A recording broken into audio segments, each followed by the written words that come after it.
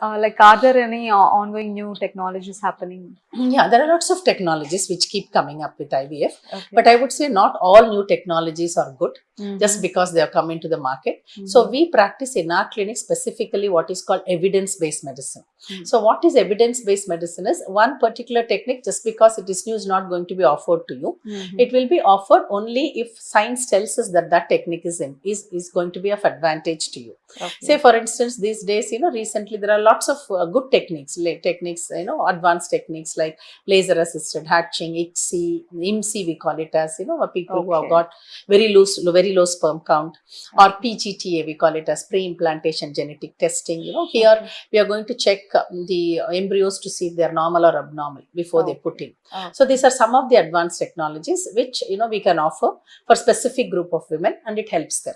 Oh. But again, there are some new techniques, like one of the common technique where women get a biopsy. It's called endometrial receptivity assay. It is called ERA. So we don't particularly tend to do that because there is no scientific evidence that this is going to help them. Okay. Another technique, some of the clinics do have what is called embryoscope. It is a big machine where from outside they see the embryo growing. But we do know now from evidence-based medicine that these new techniques are not going to offer any advantage to you. Okay. So in our own unit, we practice very ethically, and we offer advanced technologies only if it's going to help the couple. Okay. Not just because it is there we are going to offer, but definitely when it helps them. Okay. Yeah, thank you.